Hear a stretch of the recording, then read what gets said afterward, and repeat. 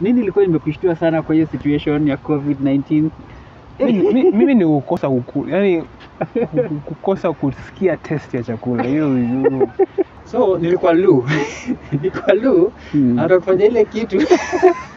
Natumia pressure na mazizi sikia. Shida kwani?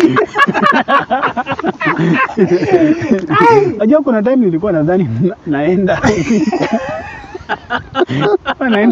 nadhani inabidi mazee kitu naona ni kama inanilemea. Nakukujia. Naamka na natengeneza concoction.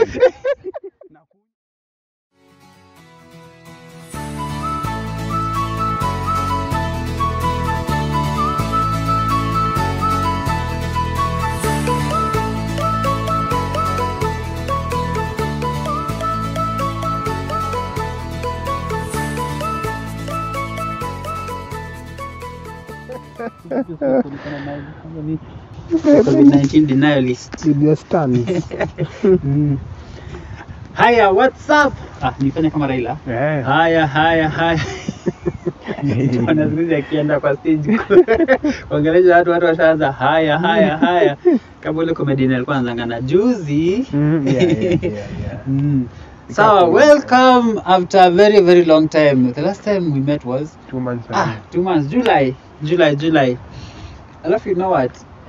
Today we're going to talk about COVID-19. Guess what? The Monday to record, Imefanyika. on Tuesday, nilikuwa na COVID.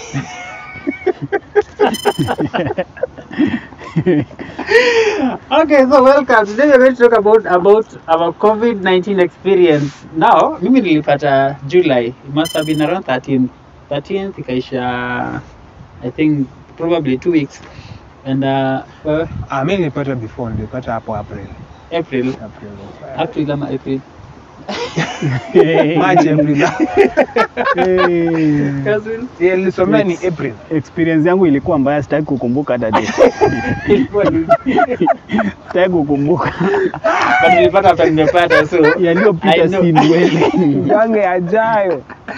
Yes, so that was a COVID-19 experience. I mean, unajua kuna kwa unakuwa umedeny kabisa like haiko hii kitu ni scam, and then all of a sudden inakupata na kuonyesha ujui inafanya ile kitu. So let me ask, like, nini ilikuwa imekushtua sana kwa hiyo situation ya COVID-19? Mimi ni kukosa yani kukosa kusikia taste ya chakula. Hiyo it was very confusing. Nakula ugali nafikiri nakula spaghetti. Sasa ujui tofauti ni gani. Nagawa sila kuna kula cabbage imeboiliwa na imewekwa maji au unaambiwa kula hiyo kitu. Hizo bio chakula na COVID-19 chakula inakaa dawa.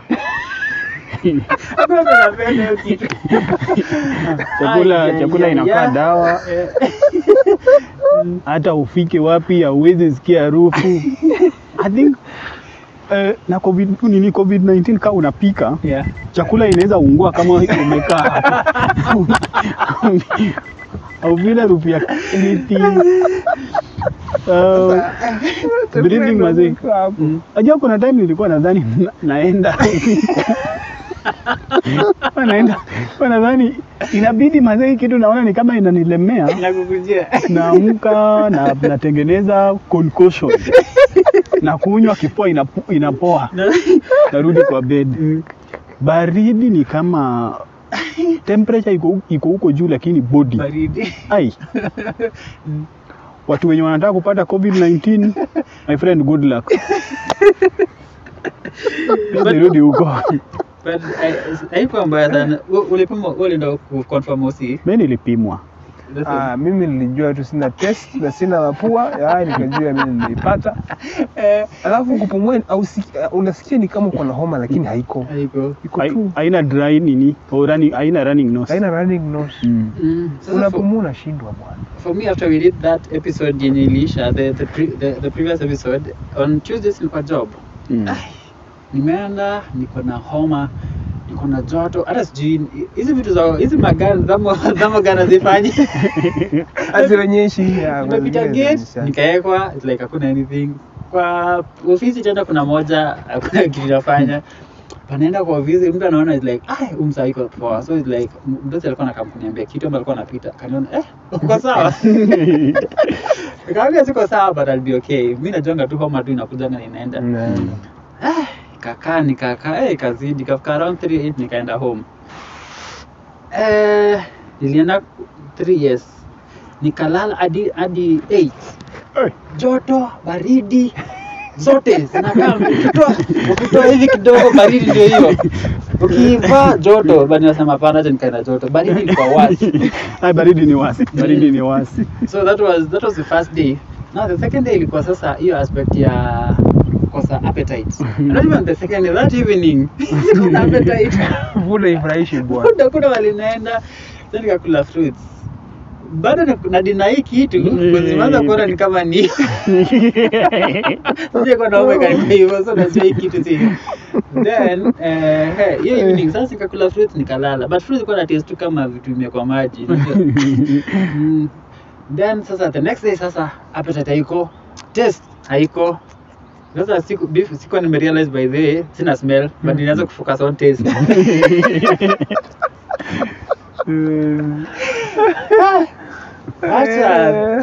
Then the following day was then as case like na lucences tena ku smell, because taste ilika for I think 2 days, and then smell ilika for long, I think probably towards the end, before it really take a while. So nilikuwa lu atakufanya ile kitu natumia pressure na mazizi sikia shida kwani. Na unajonga tu venye unachezanga dati. Natumia pressure na mazizi sikia like fast ski pressure na fast ski environment. Na feel like hapana, let's go like chumbaya hapo. Sasa on that same day Bijanga amenicall aniambia sikuji church kwa sababu nilikuwa nimemcall nikamwambia hii weekend sitakuwa naenda Embu. Kamwambia sitakuwa, so church ushikilie vitu. Na ananiambia msee, hata mimi sikuji church, niko na COVID. Acha tu Mungu anajishughulikia. But I think was the worst yani. Na unajua hii kitu wewe ndio umesambaza kwa kila mtu. Hapana, wewe msezi kwa na yeye alikuwa kivyake. And you see wase nilikuwa nao kwa camp huko Kamtunda Embu. Hakuna msaliget. Kuna wase waliget. Na nilikaa kwa tent. Kuna wase waliget. Kuna wase waliget wakaenda chini ya maji. Hapana. Hakuna. Nitakwanga open. Tulikuwa hapo. Tulipimwa na wengine. Tulikuwa 16. Tulipimwa na wengine. Nani? Hapana. Mimi hakuna. Siwezi nini sources zangu. Siwezi reveal. Hapana. Ilikuwa after tumekaa baadaye kwa mimi. Siwezi reveal sources zangu. Kwa mimi. Haikuwa yeye kwa sababu alikaa kabla wasiokuwa nayo. Alikaa. I think last month but one hapo. Umekaa. Wewe tu. So labda waseme hata mimi nilikupatia pia. In fact wewe ulipatiana. Wewe ulipatiana. Unaona? Kigen alipatia wase. Then wase wakanipatia. Then mimi nikapatia nyumba yangu. Okay. Ilikuwa strange sana. But at the end of the day kitu iko tu, but I still maintain iko si vile nilikuwa na insi. Lakini umeona umesema hata moja hakuna kitu mbaya kama hiyo. So kama sio kitu ya kuchezea hivyo exactly. No, si kitu ya kuchezea. Yeah, true. Si kitu ya kuchezea. Kwanza kwa Waluya Kwanza ukote taste ya smell. Hakuna smell ya ugali au feel. Sense of smell. Ugali nikawa unakula unga imekauka. Yeah, but it was interesting anyway. But the thing ni tulipata and tulirecover, tuko tu hapa na niko sure saying kuna wase wengine hata even asked kitambo tulikuwa tunasema tumepata hii kitu na ishatoka, lakini hatuko tumepata. You cannot confirm kama uja lose sense of taste, the sense of smell. Well, and very uncomfortable even to breathe. Yani home actually, yeah, exactly. Na yuko breathe. Nilikuwa napanda tu stairs hivi. Nachoka. Ni lazima nipande hivi stairs bado. Sijaikuwa scared na ugonjwa for my first time, especially nikirealize like sita smell tena, you know. Ile be like wow. kuna dem alipangiwa different types of drinks. So ameandika jina hizo drinks hapo nyuma, lakini sasa dem azioni. Akitest zote ni water. Alikuwa na COVID hata lakini alipona, lakini water. Hapo kwani anasema hii ni hot water, hii is what water. This is warm room temperature. So, in that light of COVID-19, mnafikiria nini about COVID? We are in October. COVID. Yeah. Curfew, sorry. Curfew. Curfew na COVID. Combined. Curfew, the number of people wenye wamepata jab, au ndio watu wenye wanaendanga kwa club, au ndio watu wenye wanatembeanga usiku. President fungua economy. President fungua economy. Because watu wakotembea nje wote usiku wamedungwa. Exactly. Yeah. But then, make a job. Mimi nilipata COVID. Jabu ni COVID. Jabu na COVID. Wewe ni COVID imetulia. Actually hiyo imetulia. Sasa kuambia watu, mbona mimi nipate job kwa sababu walikuja wakadunga ofisi. So like, mimi si dungu ile kitu kadogo hivi na mimi nishapata the actual dose. The actual dose. So body inajua hii kitu kikuja na vile how to deal with it. Na mimi sikendo so at least mimi najua sikutumia any medication. Unakunywa concussion kani ni soda. Niko na kunywa once in a while. Like I wasn't that serious. Na curfew, Kevo. Curfew inafanya nini? Inafanya nini nayo up to now? Nasikia juzi lakini gavana iogopa. Hata niseme kwetu curfew for some reason it does not work. Kwa sababu watu ambao wanapatikana usiku most times, for example in where I stay, wanakuanga wezi. For some reason imeachilia sijui ni security or search ama ni nini, whatever it is. For some reason is insecurity ya penye nakaa imeendaenda kidogo. Mko wasi. And but COVID, one thing about COVID, nani curfew. Curfew ilikuwa poa. Juu ilikuwa ina separate wasi. Like ni two types of people wenye walikuwa wanatembea usiku. Ni polisi tu na mwizi. So ni rahisi kujua wewe ukitembea usiku wewe ni mwizi. Na mbwa. So sahii tukitoa curfew kila mtu aanze kutembea usiku itakuwa ngumu sana kujua mwizi ni nani. Kwa hivyo before we've been like that for but unaona ukiangalia like the rate of hizi watu kustabiwa usiku ilikuwa decrease yote yenye kabla curfew ilikuwa. Then sasa hivi wenye wamerelax imeanza kurudi juu. Sasa to blame COVID ama tushukuru COVID? Tushukuru curfew. The actual curfew inakuwa for insecurity purposes, but see at the whole country. You have some places, you remember tukienda huku mali tulipata accident, curfew ilikuwa 6. Mali uliangusha watu chini. Mali tulirona na gari. Yes, curfew ilikuwa 6. Na unaona sisi hapa tunajua curfew ni 10 because sisi tumetoka Nairobi. And why iko 6? Because kuna hizo castle wrestling na vitu kama hizo. So see iko na purpose. So that upatikana nje unajulikana wewe si mtu wa kawaida, ni mwizi. But Nairobi sahii hatuwezi fungiwa because of COVID. Tuambiwa ati tukue kwa nyumba by 10 because of COVID. Yeah. Watumie another reason, let's say insecurity. Watumie insecurity. Mimi niulize.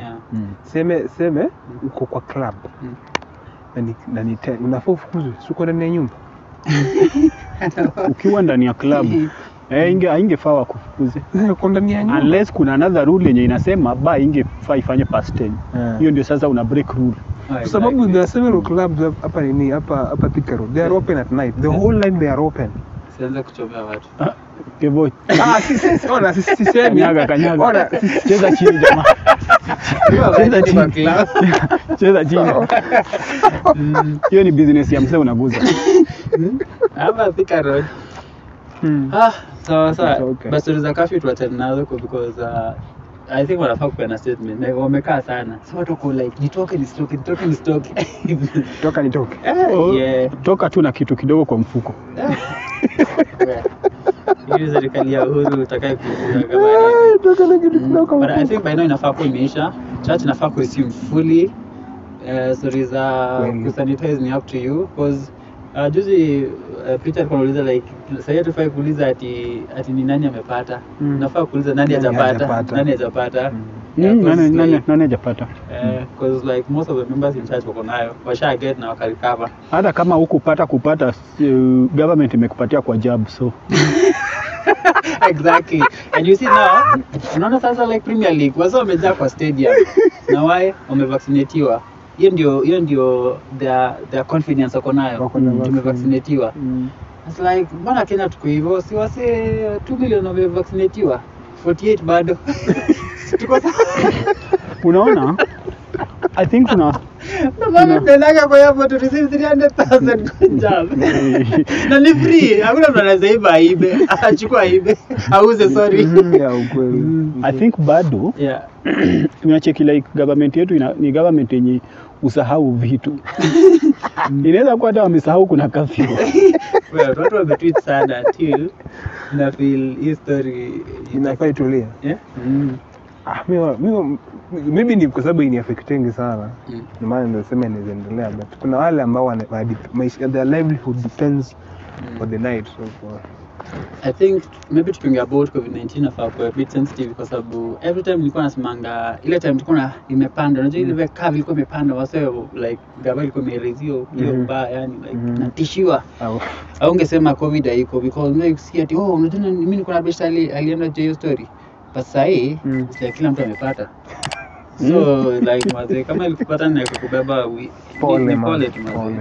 Unajua Mungu ndiye aliengineer kila kitu. Unajua vile mtu ataenda si ugonjwa.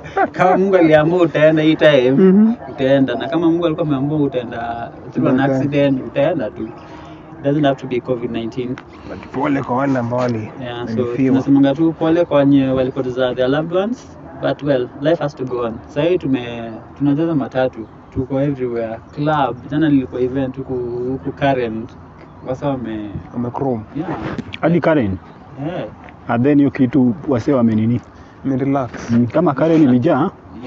Kwa tumejaa. Wewe ulienda kufanya nini Karen? Kuna events zako bwana, levels.